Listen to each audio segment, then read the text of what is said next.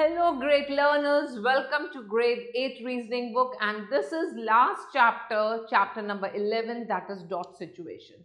So once you learn how to solve the questions based on dot situations, believe me, you will learn to analyze data, you will learn to understand the pattern, and your decision making skills are going to improve, but you need little practice. So come, let's see the question over here. We have a square, one circle is there and one rectangle is there, right? And we need to just see that we have one dot in a square. Now looking from these options, the first option can have one dot in only square. Then we come to the second dot, and this second dot exists in the rectangle, in the circle as well as in the square. So here it won't be possible because we can't find any space which is the part of all three shapes. So we cancel it out. Similarly, look at the C part. Here if you observe the figure, can you find the space of this image where all the three figures are having common area? That is common area of square, rectangle and triangle.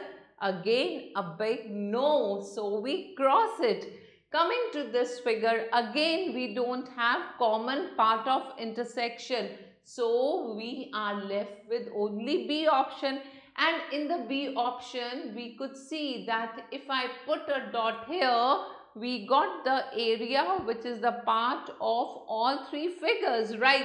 Now further, let's look at the second point. This second point exists only in the square, so we can place one point only in the square, and this point exists only in the rectangle. So again we can try one dot which exists only in the rectangle, and this is the common part of square, circle and rectangle.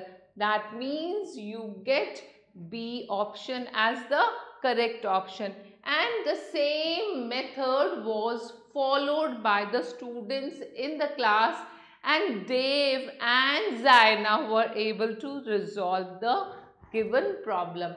Now what are the different categories of problems you will be coming across?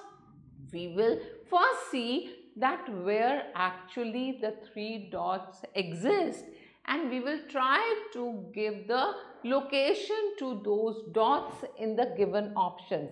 And if we are able to locate the dots at the right position, then we find the correct answer to the problem.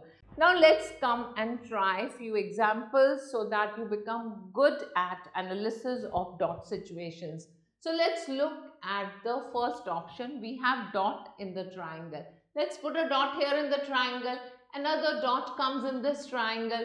We put a dot in this triangle, and we can put a dot in this triangle. So this one is done. Let's look for this dot. This dot exists between a square and a circle.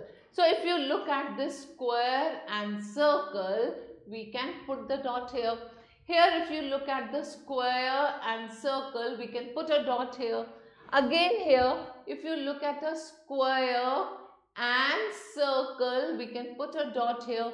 Here also you can put a dot in the common part. This is a square and this is a circle. So this will come outside a triangle.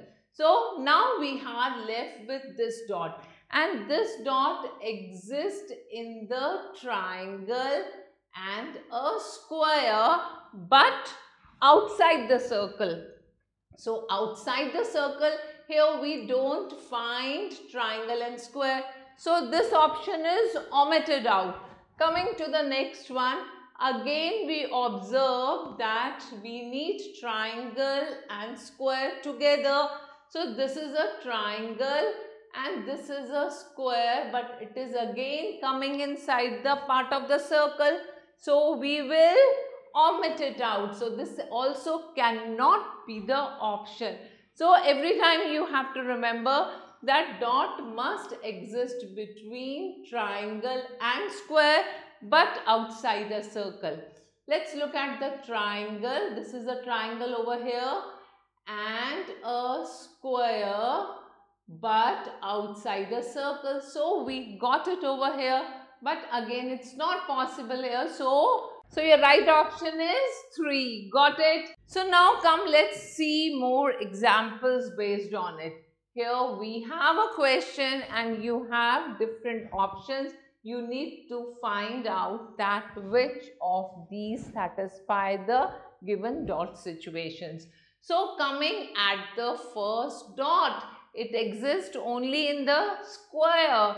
So let's mark the squares. Here we have a square. Here we have the square at this location and square at this location. The second dot exists only in the rectangle. So mark it here, mark it here, mark it here and mark it here. So third dot is here, which exists in all the 3 figures. We can place it here in the center, but here we do not find the common part of all 3 shapes.